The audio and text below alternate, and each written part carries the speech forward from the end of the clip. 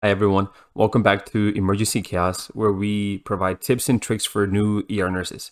Today we will be going over rapid sequence intubation, so let's get to it. In this slide, I just wanted to give a brief outline of what our discussion will be today, right? So, what is it? What is rapid sequence intubation? It's an advanced airway management technique where the patient is sedated and then paralyzed in order to quickly and safely intubate the trachea.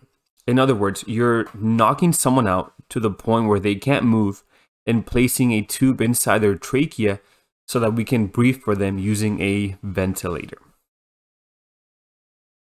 The decision to intubate can at times be very easy to make, while at others it can be very, very difficult. Let's talk about some of the reasons why when it's very clear that somebody needs to be intubated.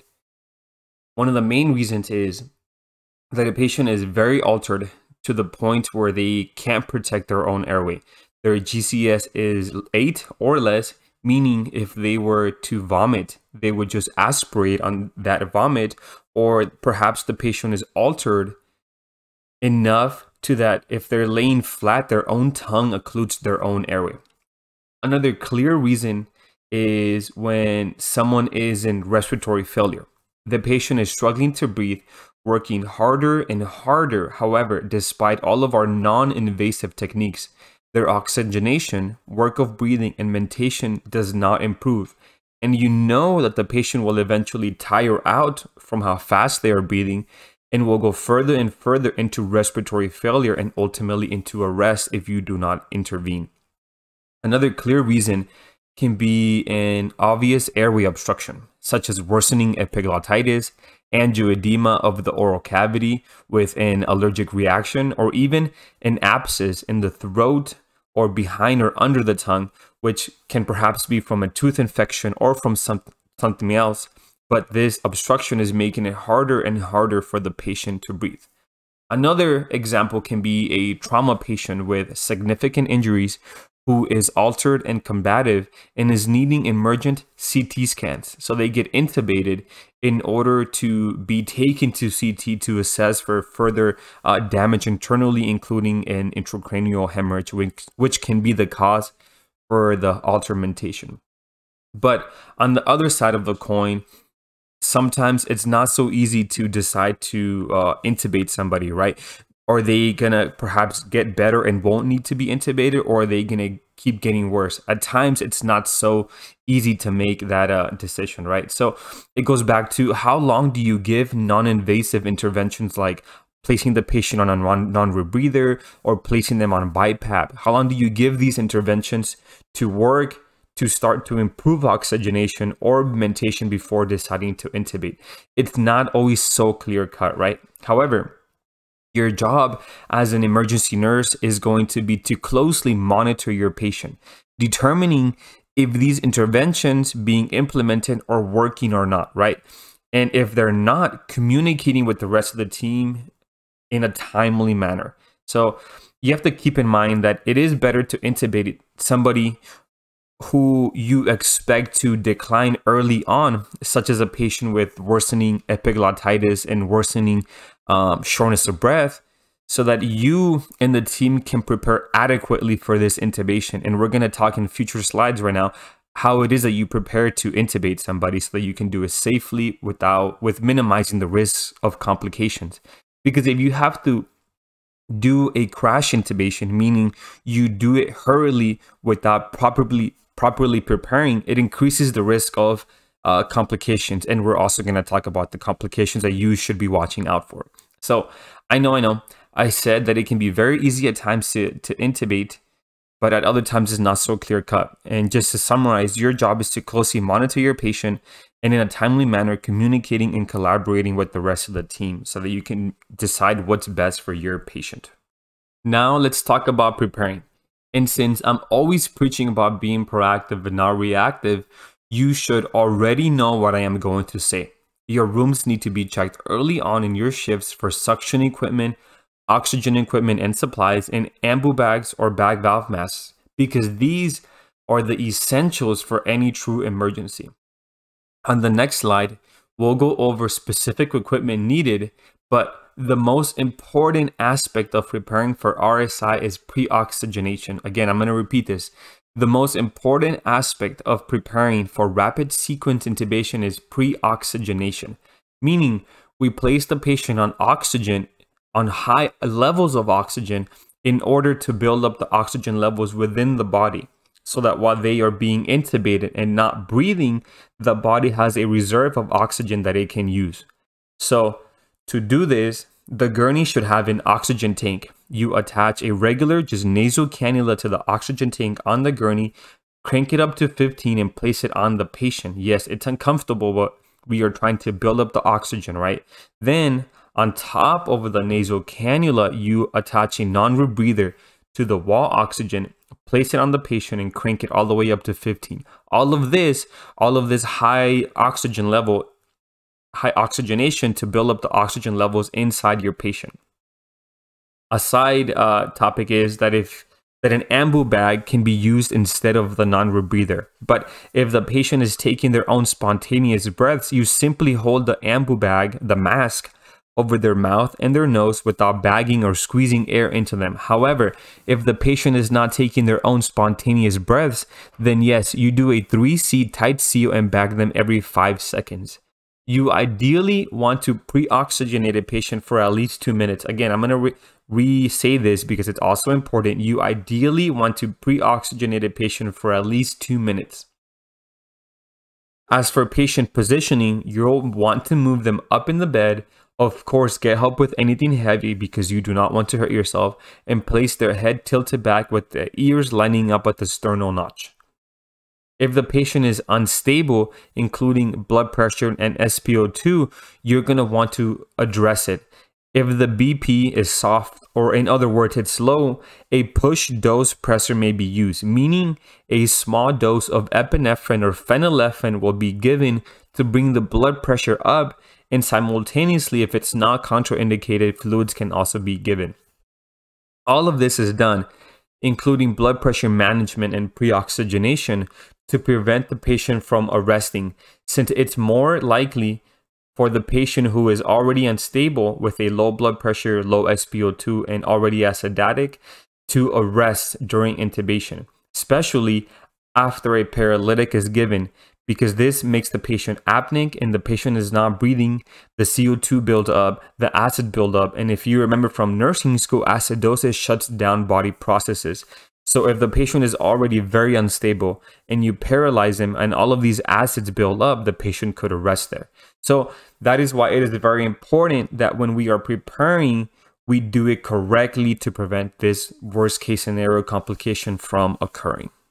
So now, as far as the equipment that we've discussed, we have suction, we have a nasal cannula, we have a non-rebreather, and we have Ambu bags ready.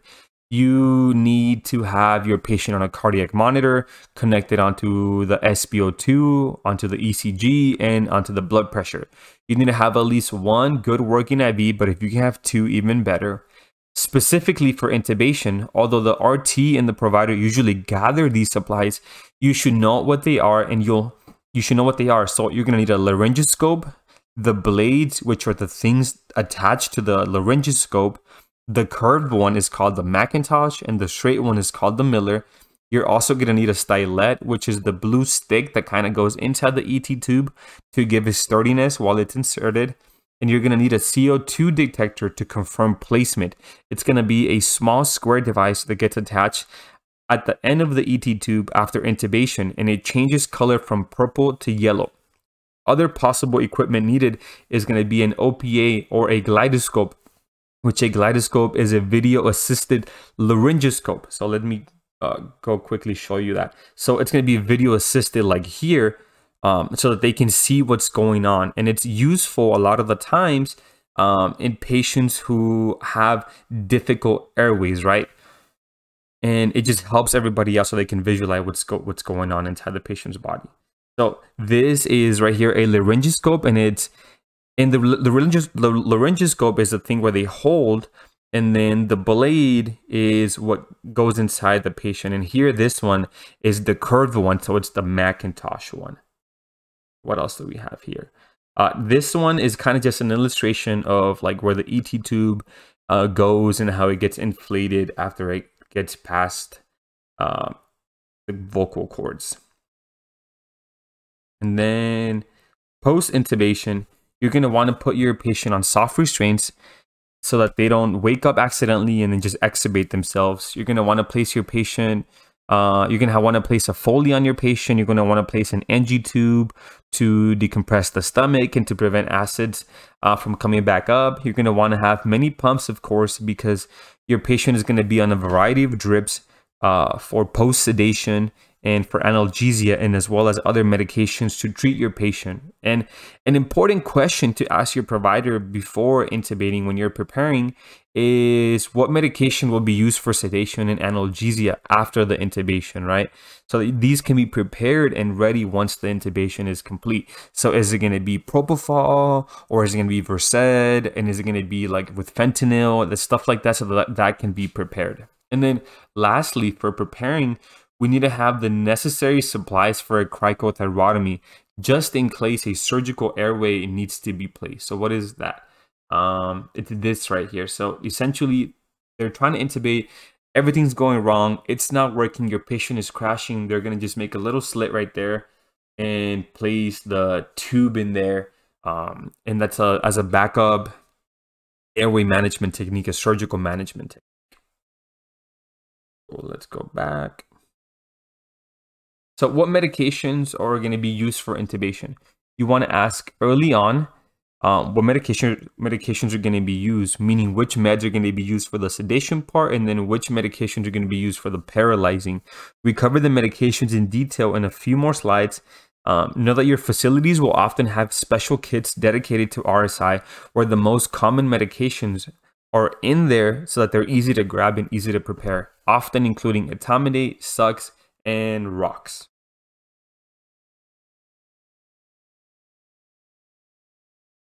The main complication that worries everyone is the patient coding. So we do everything we can. We prepare to prevent that. We adequately pre-oxygenate the patient. We give push dose vasopressors and fluid resuscitation throughout for soft blood pressures. We position the patient appropriately and we closely monitor, right? We stop and we bag the patient to re-oxygenate it if it begins to fall. And if everything fails, the patient gets his surgical airway. As we talked about, a cut is made in the throat and the ET tube is advanced through there, right? A key thing is to keep the crash cart close by for patients who are unstable, because sometimes patients just arrest despite all the preparing you did, and you have to be prepared for that as well. But most importantly, you need to keep a watchful eye. You keep a close eye on the SpO2, communicating with the team if it's dropping so the patient can be rebagged in order to build up oxygen back up before another attempt is made. So just in case this isn't too clear, the providers will be attempting the intubation, the laryngoscope will be inside the patient, but the oxygen begins to drop. You notice that, you let the team know, and you let the team know by saying, hey, the SpO2 is now 90%, 88%, so-and-so, so-and-so.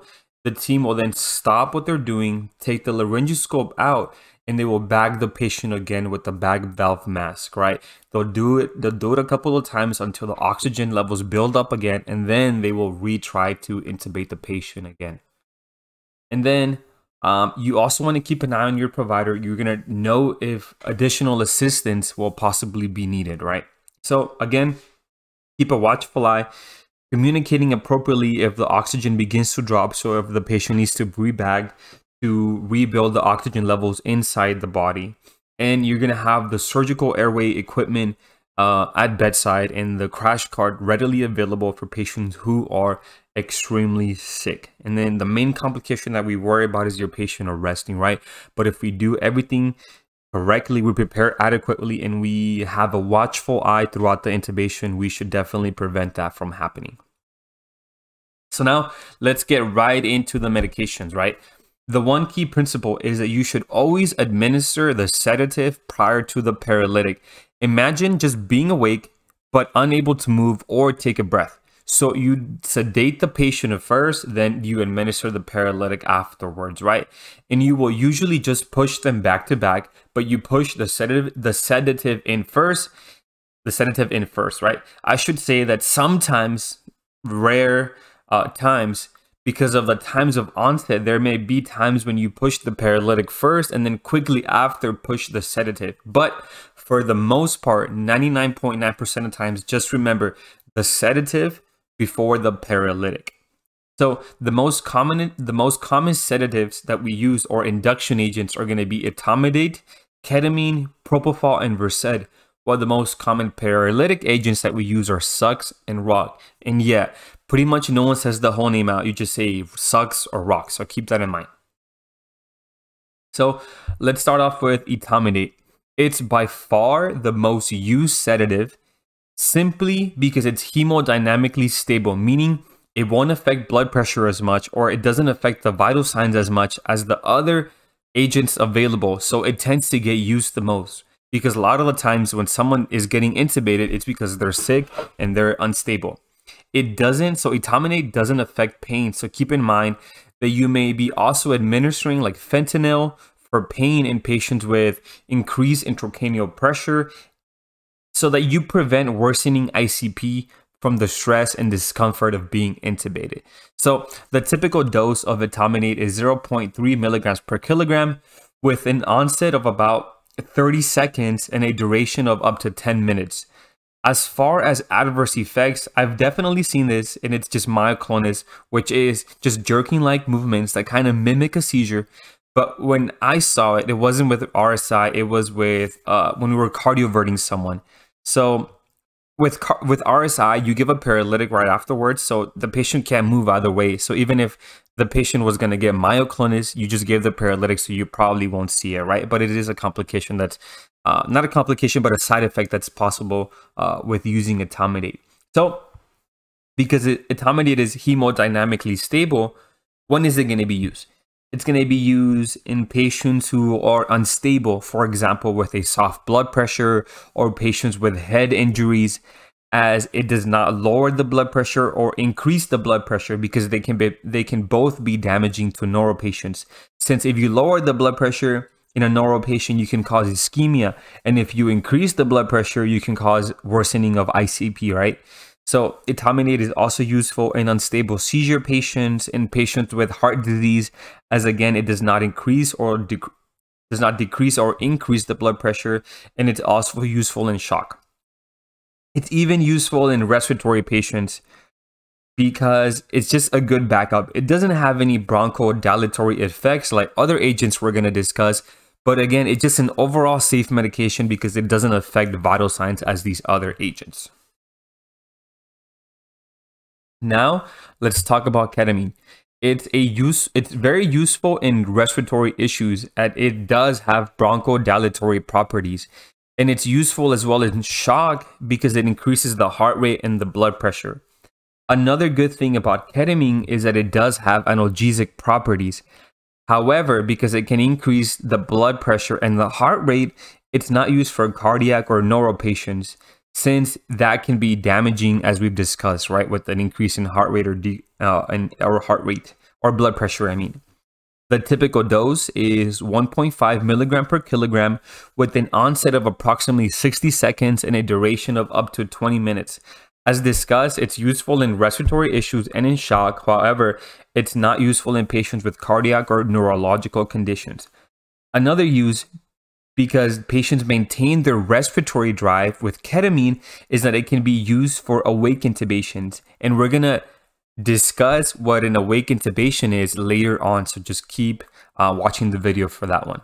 So again, ketamine is really useful for respiratory issues because it has bronchodilatory properties and the patients maintain their own respiratory drive while they are sedated with ketamine.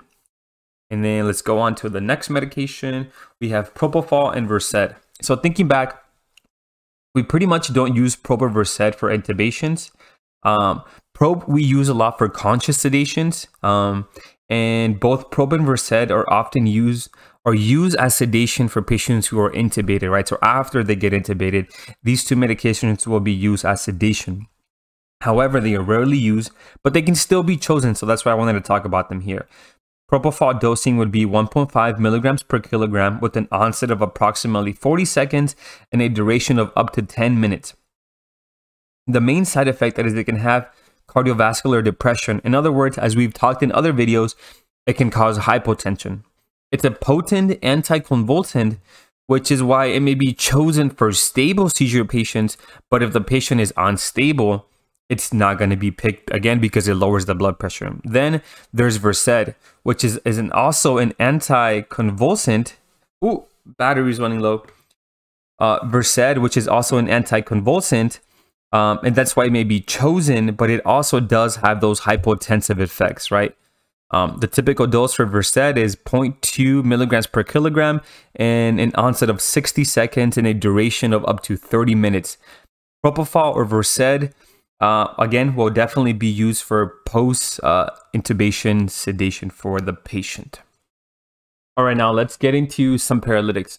Sux is essentially Old Faithful, pretty much loved because compared to other paralytics, it's quick on and quick off, which, as we've discussed before, the longer a patient is paralyzed, the likelier complications are to occur, especially if something goes wrong and the intubation attempt is unsuccessful. However, it's not used when there is a risk of hyperkalemia, and as it can cause hyperkalemia itself in susceptible patients. So it's not going to be used in renal patients, in patients who were found down with an unknown downtime, as those patients are prone to getting rhabdomyolysis. Also not used in burn patients or crush injury patients, again related to being wary of hyperkalemia. Another important and key reason not to use Sux is patients with a history or familial history of malignant hyperthermia, as it can cause it. So be wary of malignant hyperthermia because it can be deadly. It's also not used in patients who we pretty much know nothing about, because what if they have renal problems? Which, it being the ER, that tends to happen a lot, right? We get patients we know nothing about. So it's still Old Faithful because it's quick on and quick off. Again, because the longer a patient is paralyzed, the likelier it is for complications. The dosing is 1.5 milligrams per kilogram. The onset is approximately 45 seconds with a duration of 10 minutes. And then just to summarize, not used in patients who may be at risk for hyperkalemia. Now let's get into rock. It's pretty much used when Sux is contraindicated because it doesn't have any crazy side effects.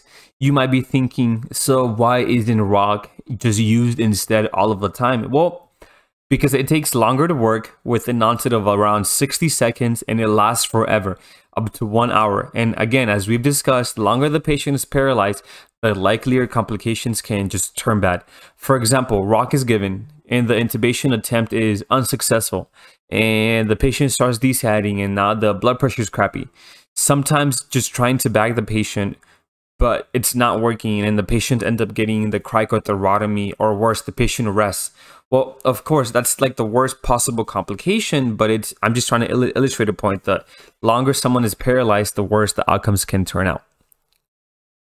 But it's still definitely used at times. And again, the dosing is gonna be 1 milligram per kilogram, onset of 60 seconds, and then duration of around 60 minutes. And again, it's gonna be used when Sux is contraindicated. But because it does last long, you just got to make sure that you have all your backup equipment and supplies ready just in case the intubation is unsuccessful.